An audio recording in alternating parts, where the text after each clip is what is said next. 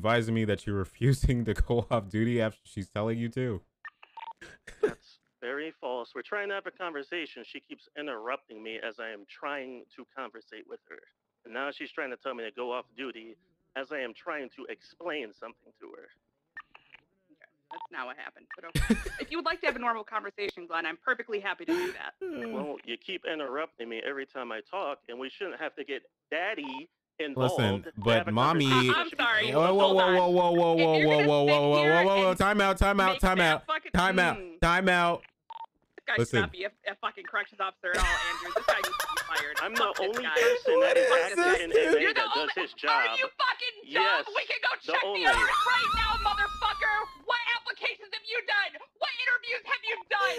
Yeah, Oh my god! I am completely calm and respectful. Holy shit, dude.